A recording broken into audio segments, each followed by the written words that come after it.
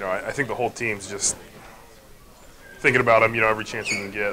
That's one of our brothers, and to be in that situation, I don't know. I can't put myself in that situation. Me and my wife sat down last night and really just talked about things, and it was just like, man, that's tough. Like, what are we going to do to help this guy? And we know words can't really help him, so we're trying to build him up as much as possible. And I know the D-line's really trying to take care of him over there.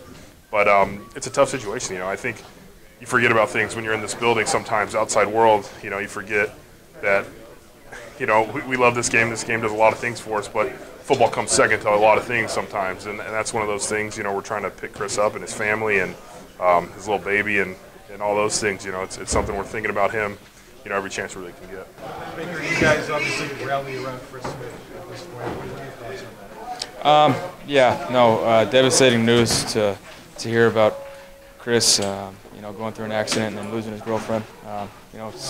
That's one of our brothers, and so very unfortunate. All we can do is support him and be there for him. Having Chris Smith, especially considering that he just had a baby, how kind of rocks your world, doesn't it?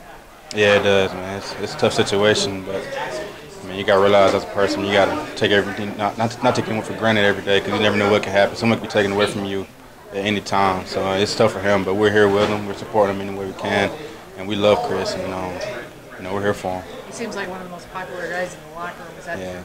He is, man. He's always so happy. I love being around him. He brings great energy to the team. Is this team rallying around Chris Smith? What are your emotions there? How did it get this long? Wow. Chris Smith is a leader for us. He is definitely a guy that brings joy around the locker room, happy guy, and just wish him and his family the best. And definitely, this one definitely is for Chris. The fact that you just had a baby, does that just make it so unfathomable for you, being a new dad too?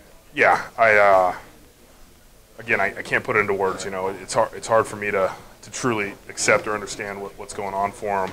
I just know how tough it would be for me to be in that situation right now, and just really, really praying for him.